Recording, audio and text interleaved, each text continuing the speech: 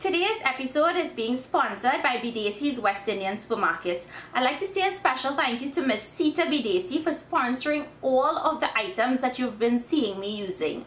Now they have locations in Lauderhill, in Orlando, Canada and New York. So I'll leave their website down below in the description box so you all make sure and check them out.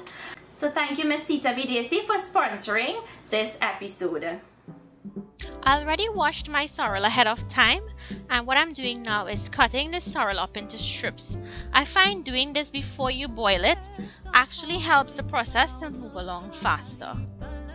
So you want to cut it as thin as possible. Next, place it into a pot and cover with enough water. We want to bring this up to a boil to allow those petals or sepals to soften.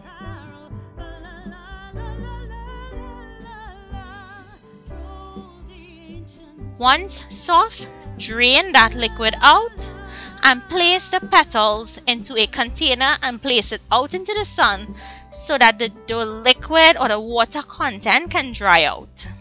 If you wanted to skip that step, you can. Once it's nice and dry like this, we're going to go in with some Bidesi's mustard oil,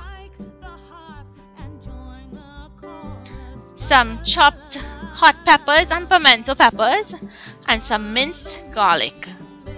Now this, you want to mix it and place it onto your stove and bring it up to a bubble. You want that oil to heat through. Once it heats through and it's very fragrant, pour it onto the sorrel, but you also want to add some salt at that same time. Add salt to taste. You can always adjust after. Next, go in with some amchar powder, and I'm using the Caribbean Flavors brand, and some geera powder. Toss to combine, toss well, taste and adjust your salt after, and then this will be ready to be served. It's as simple as this, guys, and I promise you, you're going to love it. Remember, as I said, if you wanted to skip the drying process, you can. If you make this, let me know down below if you like it. Thank you guys so much for watching, and I'll see you in my next video. Bye!